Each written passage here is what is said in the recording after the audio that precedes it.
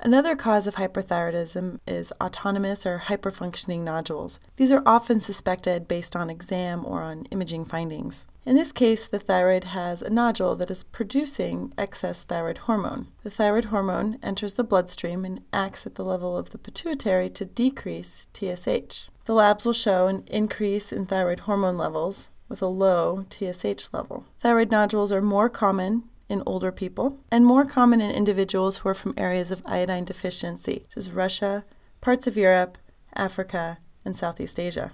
Autonomous nodules tend to get worse over time. They'll grow bigger and tend to cause more symptoms. If you suspect an autonomous nodule based on exam, you should obtain an ultrasound which will confirm the presence of a nodule, but will not give you information about whether or not that nodule is hyperfunctioning. For that, you need to obtain a radioactive iodine scan. Autonomous nodules will appear as intense areas of focal uptake on the scan, consistent with a hot nodule. Non-functioning or cold nodules will show decreased uptake, and occasionally you'll have a thyroid with both hot nodules and cold nodules. But the radioactive iodine scan is the only way to definitively diagnose an autonomously functioning nodule.